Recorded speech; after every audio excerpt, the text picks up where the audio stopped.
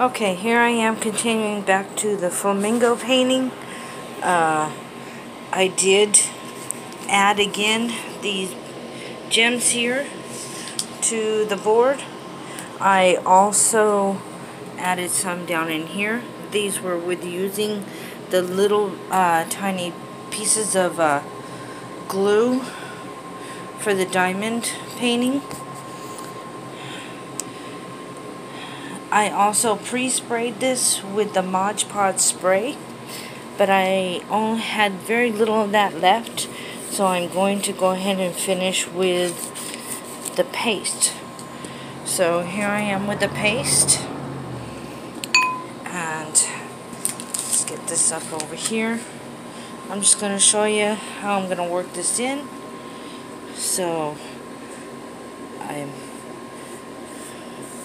putting it on pretty thickly. This is my first time using it on the canvas itself, so we'll see how it works.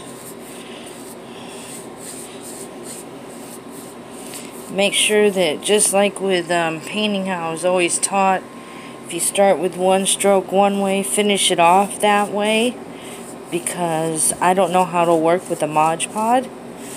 It's usually just a shellac, so it shouldn't make a difference.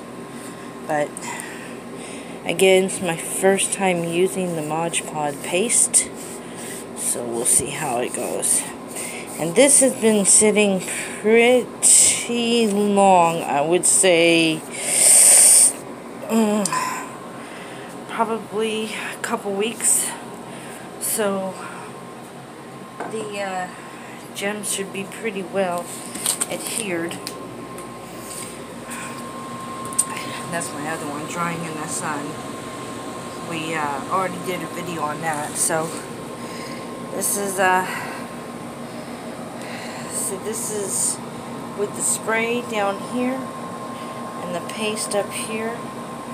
So let's see if we can tell a difference. I'm only going to do this top part because I want to see if there's a difference. If you can really tell a difference with the spray versus the paste.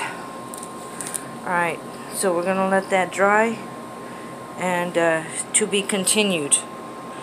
Alright, thank you for your time. Please like and subscribe, and if you have any ideas, tips, tricks, please let me know. I am open to any ideas. Thank you very much.